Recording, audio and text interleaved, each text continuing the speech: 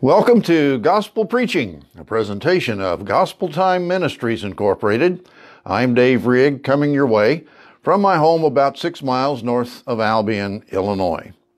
On this Mother's Day, the text that I'm going to be preaching from today comes from the Old Testament book of 1 Kings, chapter 2. I'm going to read verses 1 through 4 and then verses 10 through 19. New King James translation of the original Hebrew text. 1 Kings chapter 2, verse 1. Now the days of David drew near that he should die, and he charged Solomon his son, saying, I go the way of all the earth. Be strong, therefore, and prove yourself a man, and keep the charge of the Lord your God, to walk in his ways, to keep his statutes, his commandments, his judgments, and his testimonies, as it is written in the law of Moses, that you may prosper in all that you do and wherever you turn, that the Lord may fulfill his word which he spoke concerning me, saying, If your sons take heed to their way, to walk before me in truth, with all their heart and with all their soul, he said, you shall not lack a man on the throne of Israel. Now we skip down to verse 10. So David rested with his fathers and was buried in the city of David. The period that David reigned over Israel was 40 years. 7 years he reigned in Hebron, and in Jerusalem he reigned 33 years. Then Solomon sat on the throne of his father David, and his kingdom was firmly established. Now Adonijah, the son of Haggith, came to Bathsheba, the mother of Solomon. So she said, Do you come peaceably? And he said, Peaceably. Moreover, he said, I have something to say to you. And she said, Say it. Then he said, You know that the kingdom was mine, and all Israel had set their expectations on me that I should reign. However, the kingdom has been turned over and has become my brother's, for it was his from the Lord. Now I ask one petition of you. Do not deny me. And she said to him, Say it. Then he said, Please speak to King Solomon, for he will not refuse you, that he may give me Abishag the Shunammite as wife. So Bathsheba said, Very well, I will speak for you to the king. Verse 19. Bathsheba therefore went to King Solomon to speak to him for Adonijah. Now, here's the part that we're focusing on today. And the king rose up to meet her and bowed down to her, and sat down on his throne, and had a throne set for the king's mother. So she sat at his right hand. Would you pause just a moment with me for a word of prayer? Our Heavenly Father, in Jesus' name, I ask for your blessing on the reading of the Holy Word. And I pray, Lord, that here on this Mother's Day, you will bless all the mothers who watch this video today.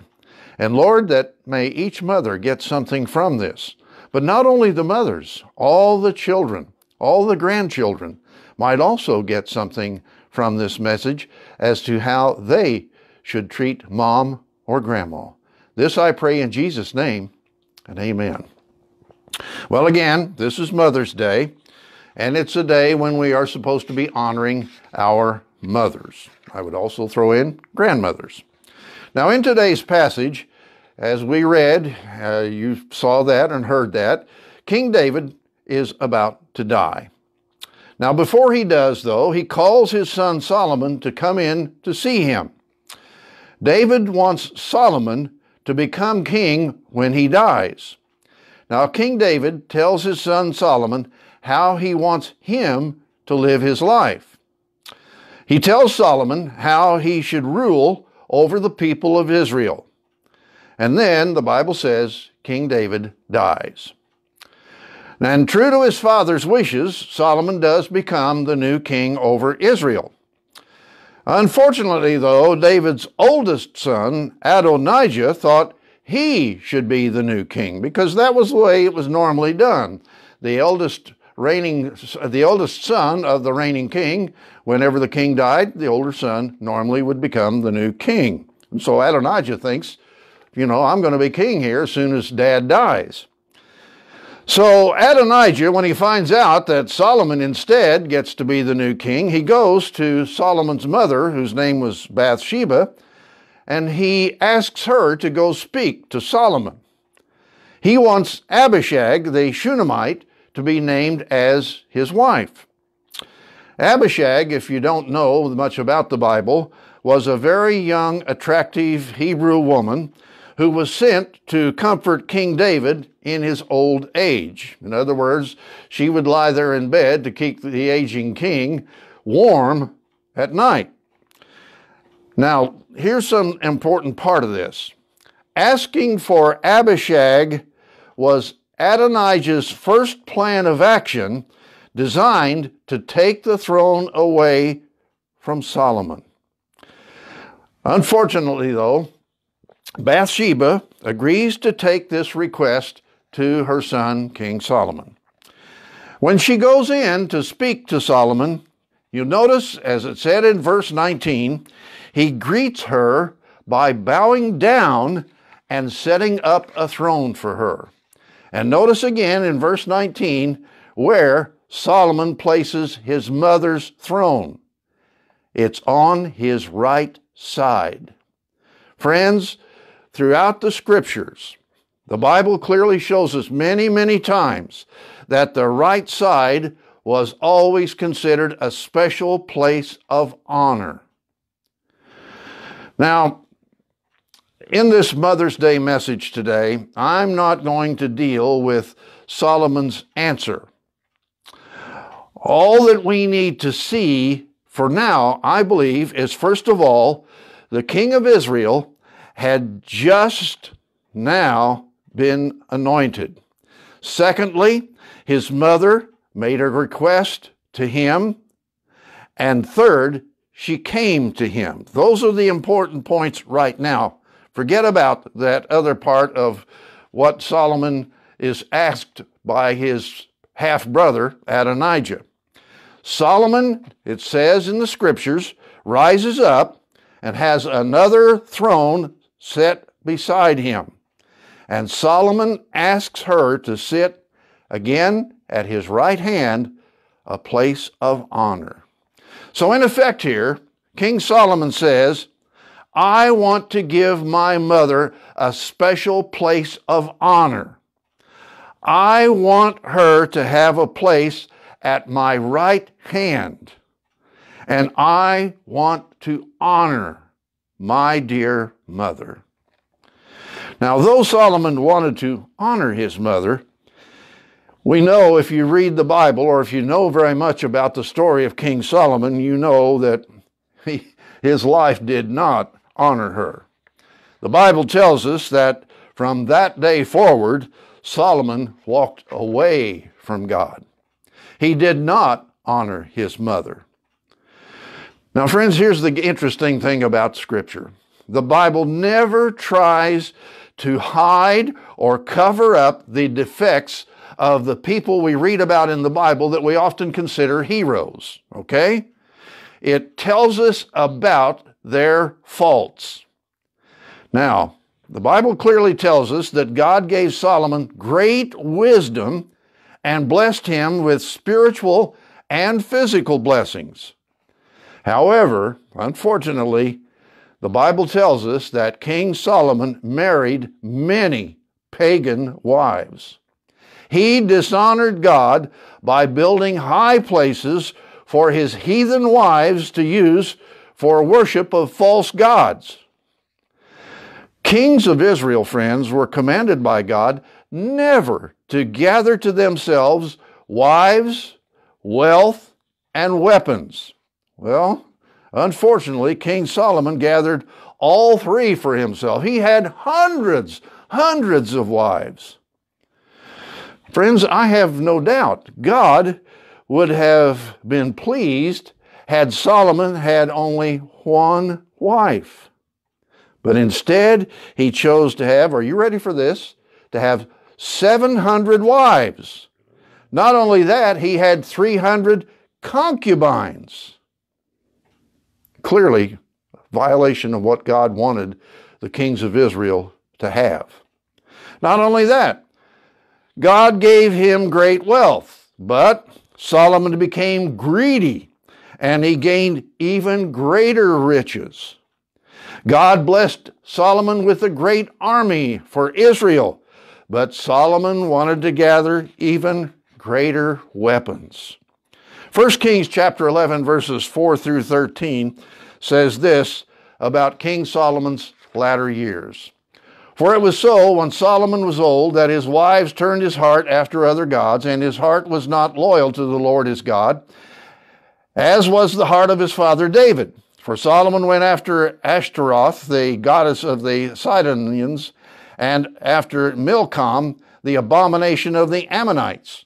Solomon did evil in the sight of the Lord, and did not fully follow the Lord, as did his father David.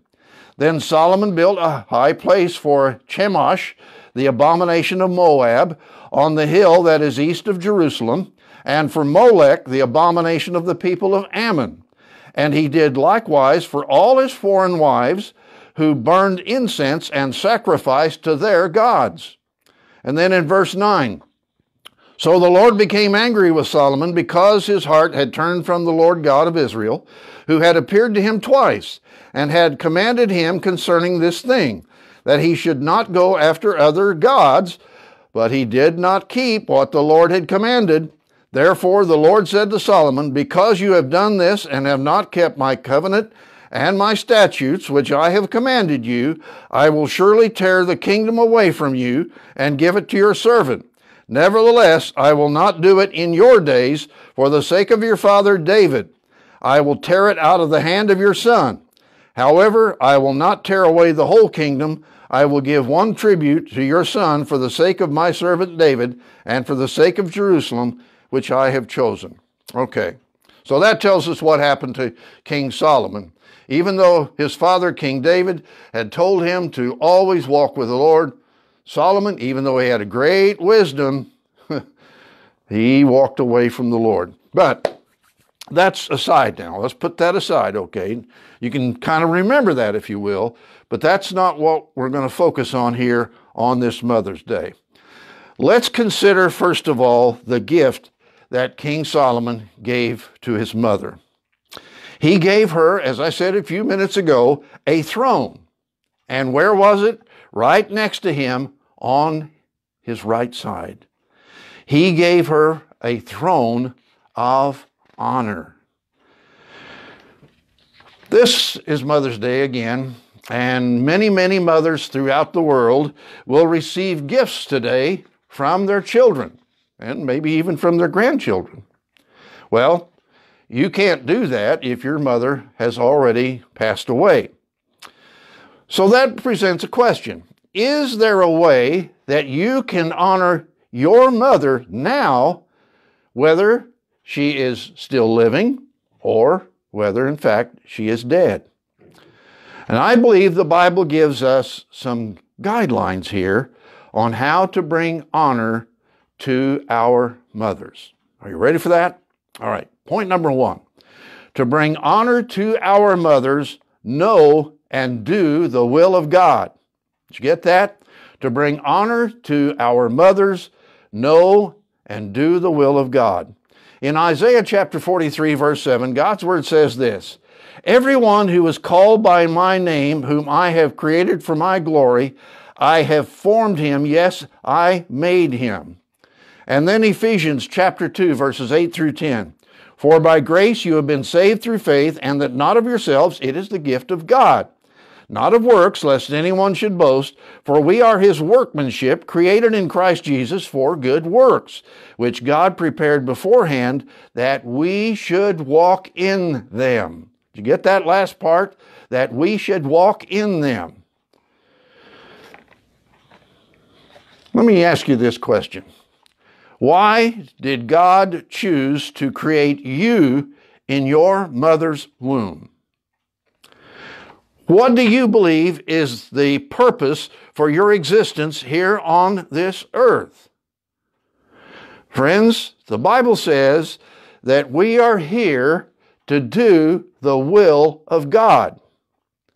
Isaiah 43 verse 7 makes it clear that we were created, we were formed in the womb, and we, all of us, every single one of us, were made for God's glory.